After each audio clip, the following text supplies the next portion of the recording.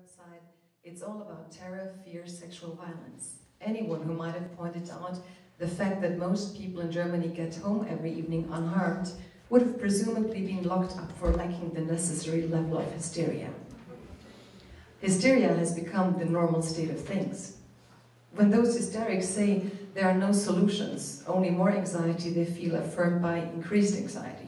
People in Germany get home every evening unharmed would have presumably been locked up for lacking the necessary level of hysteria.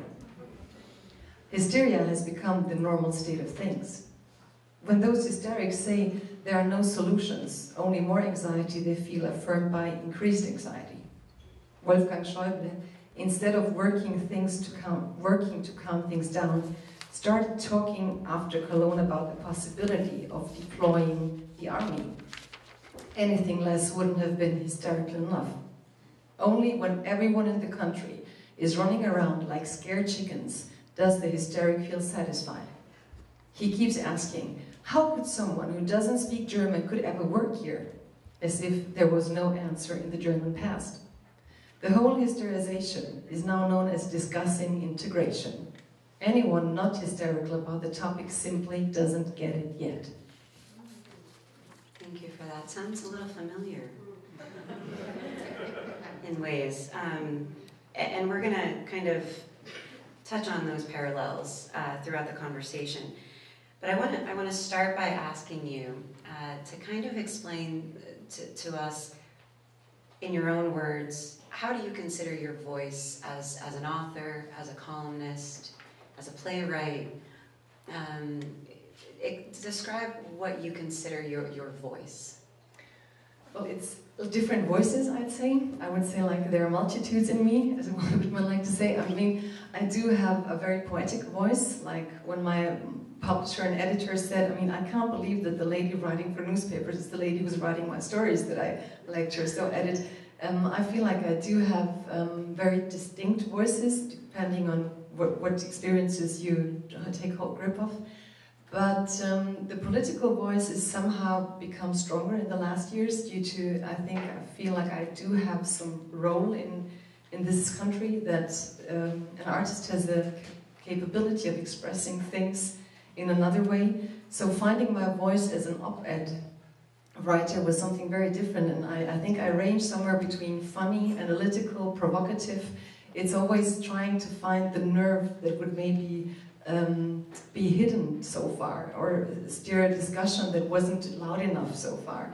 So when I wrote this article about Merkel, it was one of the most successful articles they had this year. It's one of the 3 most read on their online pages. So I do think that I sit at home, ironically, alone, and wonder about what would be the thing I would like people to discuss at home when they read it, and what would I like them to be worried about, or be angry about, or be happy about. So I try to be easier than the normal general German tone. We are sometimes too serious in newspapers, so I like to take a little Bob Dylan into the tone of my voice.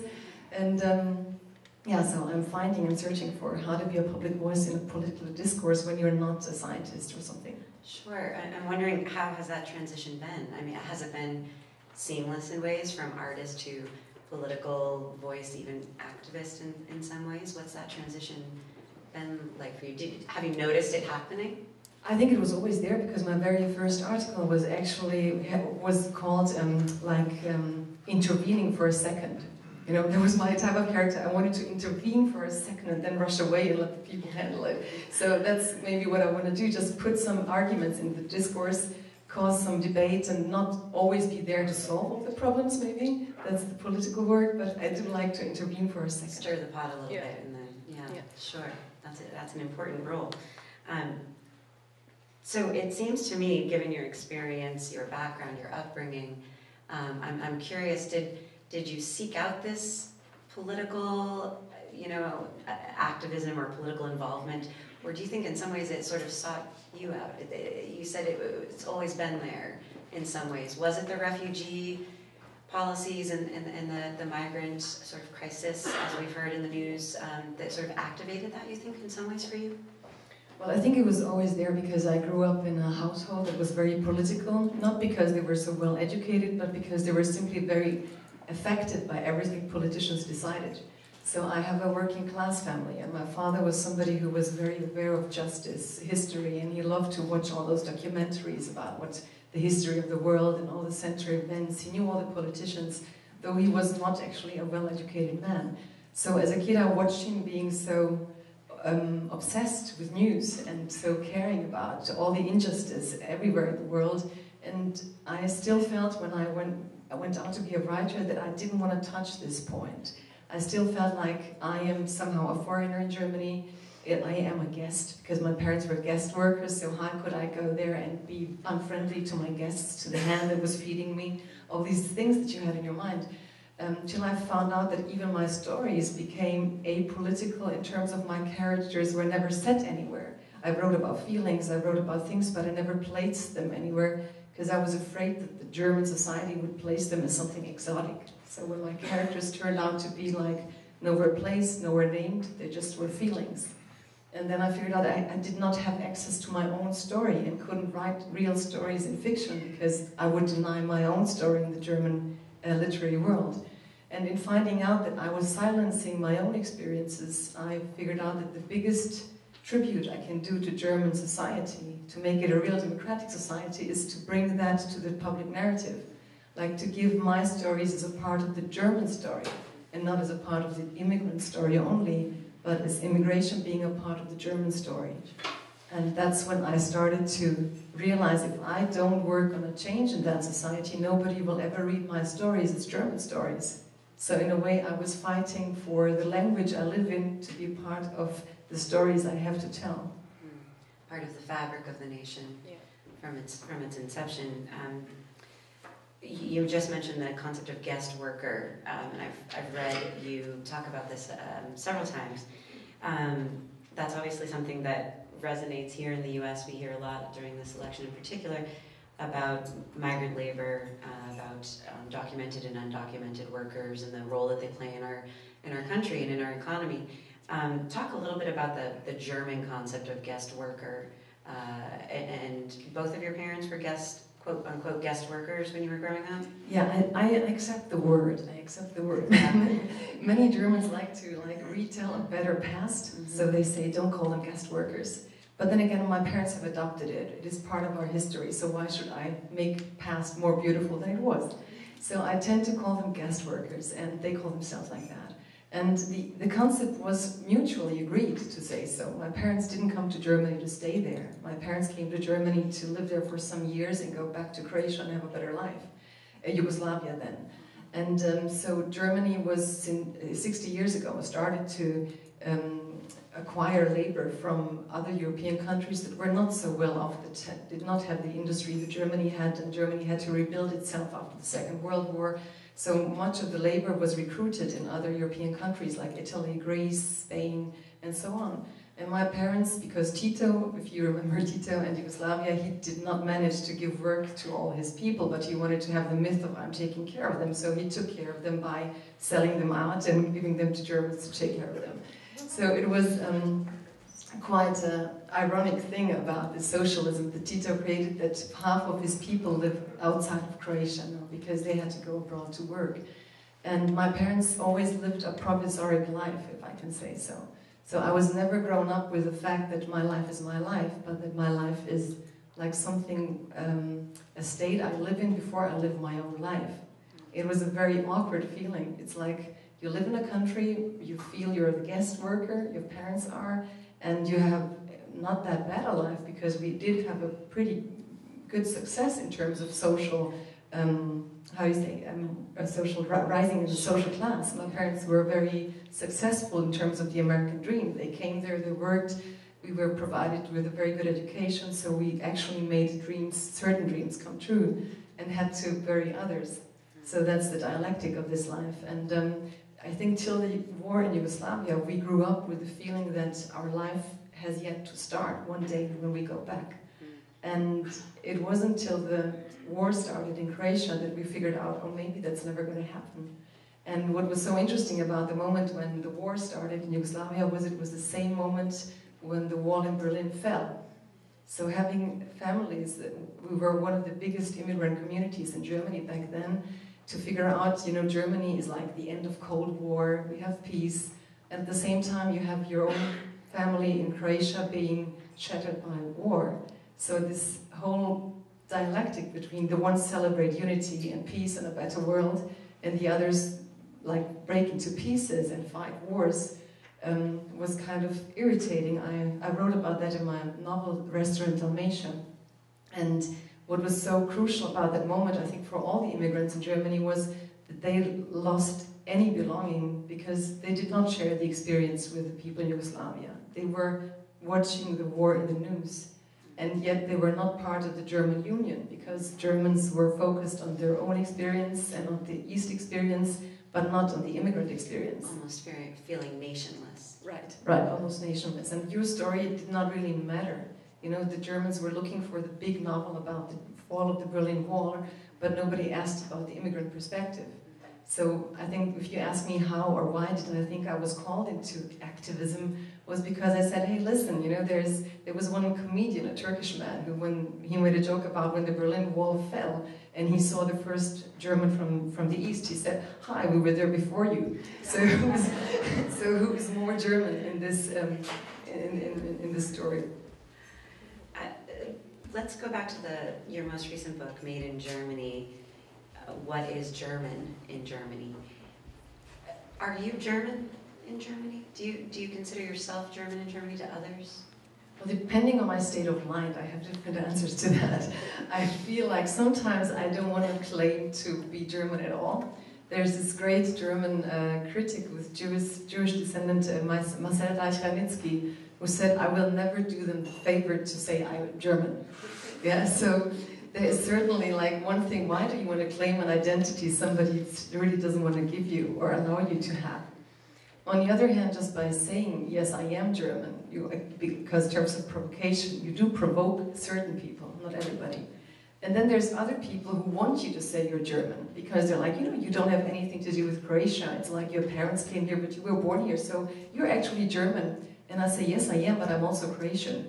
And then they're like, but you have to pick. You have to, like, you know, I feel like, well, I can't pick because it's both there. It's simply there. You can't pick things that are simply both there. Yeah, and so you engage in these identity talks with other people, and what's interesting is that always other people want to define you. And what's a little sad about it all is that for my generation, I'm the second generation born in Germany. I was not born in Croatia.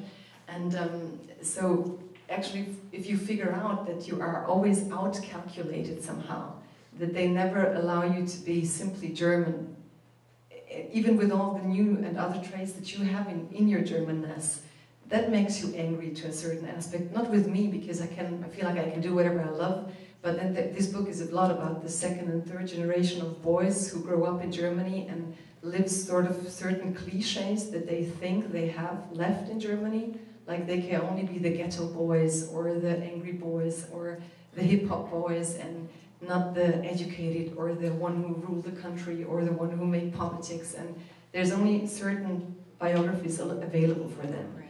And this generation actually, sometimes I call them like they are children without parents, without anything, because the country denies their heritage and at the same time doesn't give them their German identity. So I feel that they are somewhere nowhere. And I do feel that we have to fight for a new Germanness where these kids feel just perfectly German and fine on the way they are. How important, maybe to you personally or to others with a so-called immigrant history, immigrant background, how important is it to self-identify as something, as German, as American, as Croatian, Yugoslavian?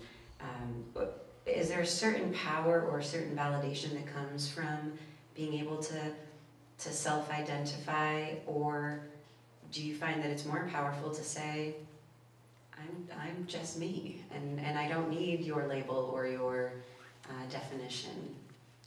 Well, it depends on the context. It can be very fancy to say it's just me, I don't care. Yeah.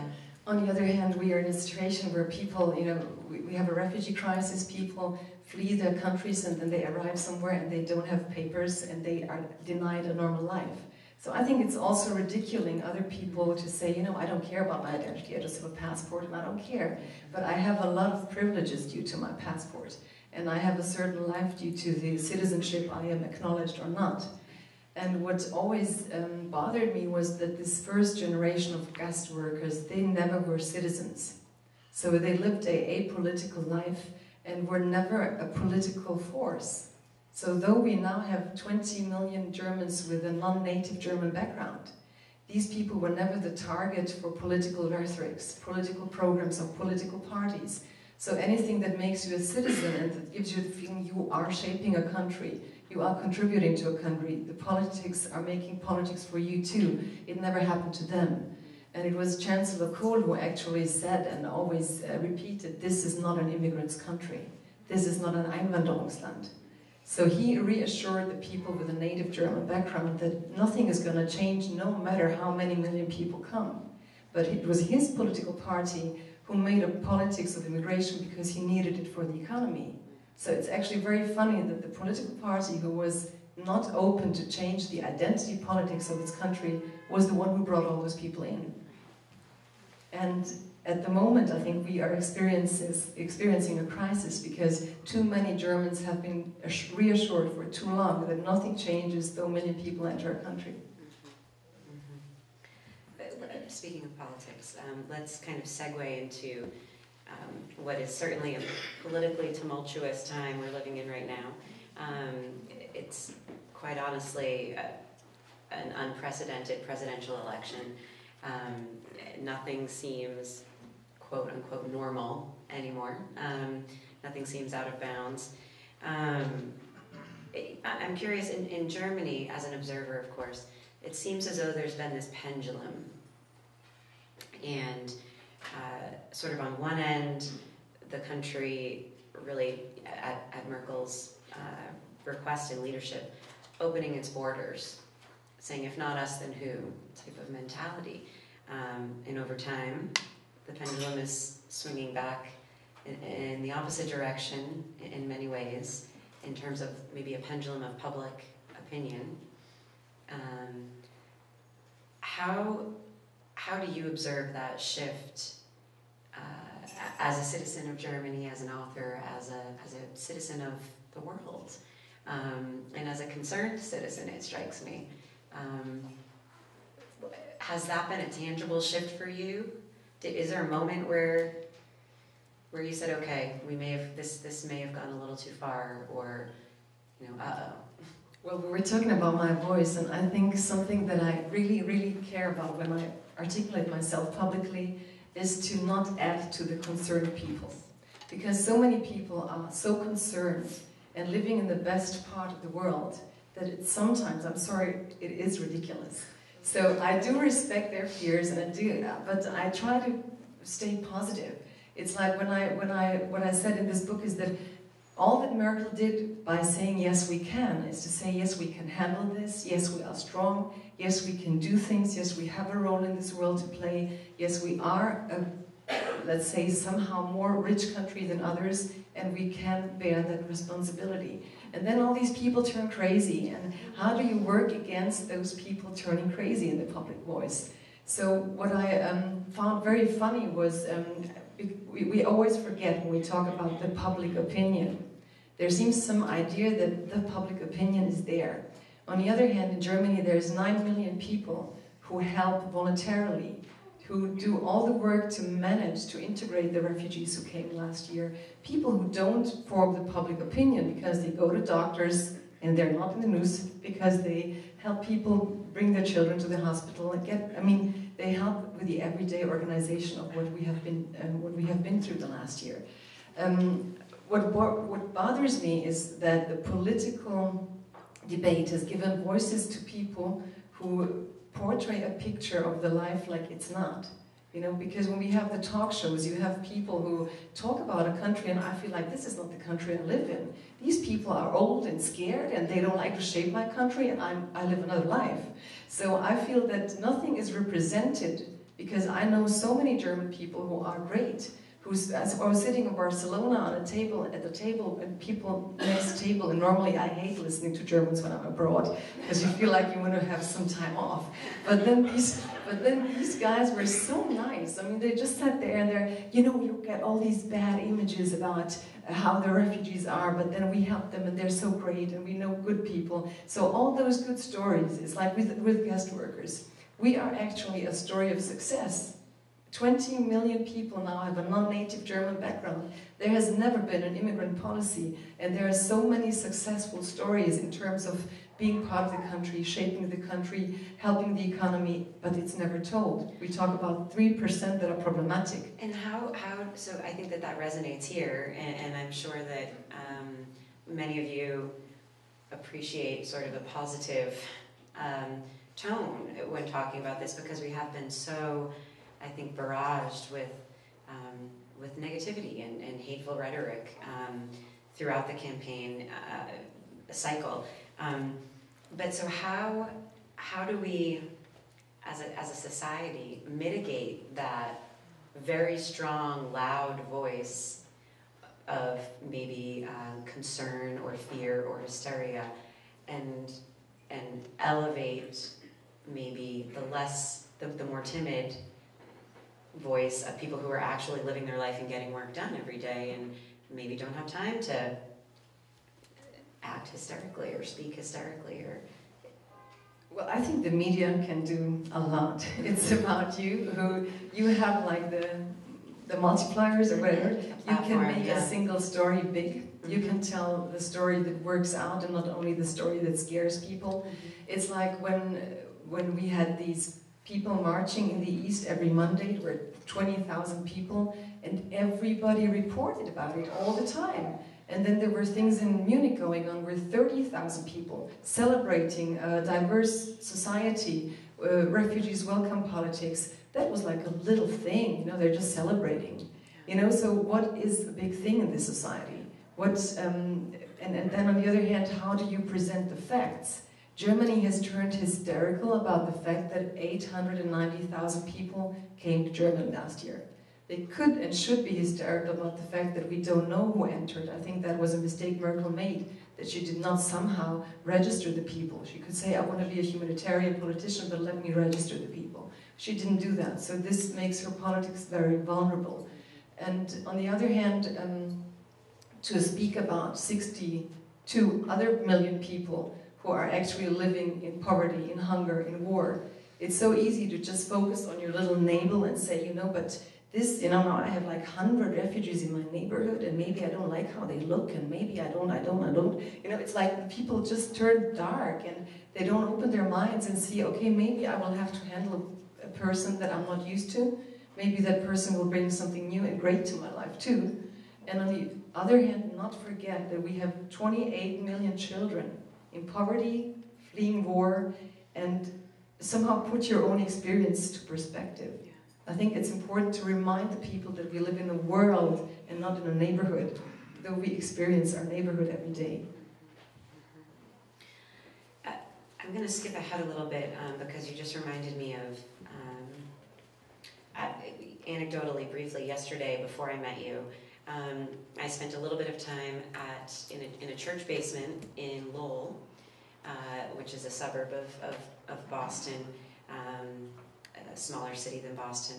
And it was packed with refugees from Sudan, Congo, Syria, Afghanistan, Iran, you name it, 8 or 9 different languages being spoken. And there were children, there were mothers, there were fathers, and they were interacting with people who were donating winter clothing to them. And there was no question of, there was no side-eye glare of, what is your intention here in this country? There was no wondering about your level of education or what you're going to do for a job here in this culture. It was at its basic level, humans helping humans. And it was, for a journalist who's covering this topic throughout the election, it was a reprieve. It was a simple experience. And it strikes me as though those simple experiences are so powerful at the individual human level, but they often get lost in these labels that we have to, or bureaucracies need to label some people. So you're a refugee, or you're an asylee, or you're an immigrant, or you're a documented or undocumented worker. Do you see the sort of what's lost in those labels, that we lose the sort of individuality of a topic of immigration when we refer to this as the refugee crisis? Yeah, we lose the individuality, and we also lose the fact that we actually have universal human rights. It's like with these labels, we somehow forget that they are just as human as we are. And in Germany, we have this wonderful law that says, like, the dignity of a human being is untouchable. And there's many people who say it's not the dignity of a German, but the dignity of a human being. And that is a law that was written after the Second World War, out of a reality where people know what people can do to each other. So that we have to learn to see each other as humans first. And how to tell that, I mean, how to bring it back to a single story and make world politics and make bureaucracy. I do understand the dialectic, and I would still like to somehow defend bureaucracy in certain aspects, because while working for the city of Heidelberg, I had a lot of insight on what's going on behind the doors, and I saw a lot of bureaucrats doing, like, actually managing things. They did what Merkel asked for. They actually did the yes we can thing. They organized that people would not live in ghettos, but they organized a decentralized way of living for refugees. So every neighborhood had the feeling, okay, it's some people I can manage. It's not all of them with us, but only some, and I can get to know the people I get to know. And I felt like bureaucracy can do a lot to do things good. And it should be also a duty of the civic society to remind the bureaucrats that they have the capacity to do their best. So I think it's also our job to work into the attitude of bureaucracy, to understand what is it the citizens want. And if the citizens give the city, the state, the feeling we want this to work out, then things do work out. But on the other hand, the conflict is so big, so the threat for the people to be responsible for all the world conflicts is simply too much. So we also have to acknowledge that. You can be compassionate about the single story, but maybe you can't silence the fear about the 62 million people displaced. And not everybody feels that he has enough strength left to help 62 million people. So I think what we do have to learn is to think both on a global politic level and on the individual level, like what of all this, I mean, what of these things is really concerning us? What is really scaring us? What can we do here? And what can we demand of our politicians to do on the world political level? It's a delicate balance. Yeah. Yeah. So you mentioned to me... And there's one thing about the single story, just to have a beautiful example. In Germany we have this this myth that like we have to force them to learn the language, and they're not going to want to integrate. They want to live in their little tribal stuff, and they don't care. And when Germany started with all this organizing the crisis, which is now sort of not necessary because we have far less refugees coming in. We built centers, first arrival centers, and this should be the centers where people would be registered. And in Heidelberg we had, in the former American bases, where we had 5,000 to 6,000 people at the highest peak levels who we had to register and somehow then decide where in Baden-Württemberg they would go to. And when I was visiting that place, I stood in front of a house and there were like mothers and children, and they were yelling and crying and such. I was like, oh God, what's going on there? So I just went there and asked what's going on, and there were Germans like saying, you can't enter this building, no, it's full, it's full. And I was, what's going on in there? And they said there's German courses in there. And the kids were crying because they wanted to go to class, and the mothers were crying because they wanted their kids to learn the language. And they all came with the fact, you know, if we want to come here, if we want to have a life here, then we have to learn the language even during this registration process. They were eager to learn the language. And I just thought this is something that we never get told by the media. It's always a fear of they're not going to integrate. But then there were all these bunch of kids and mothers who were like, you know, we want to be in that course, and there was no space for them. I'm going to sort of pick up on the, even using the word crisis strikes me as an interesting and sort of loaded way. In writing some of these questions and in doing some reading and just kind of following the topic, I was trying to search for a word to use other than crisis, because it strikes me as a loaded word. I wonder what you think about that, and if there is another word, you know, influx of refugees, or, I mean, what are your thoughts on that? Because language is powerful. Language is very powerful. Yeah, but I do think we have a crisis. Sorry, yeah. but no. I think the problem is what is the crisis about, yeah. and that's what we argue about. Some people say the refugee is the crisis, because if he just stayed away, we would have no refugee crisis. Then other people say it's a solidarity crisis. So if we had more solidarity, there would be less crisis. You know, what is actually the crisis that we talk about?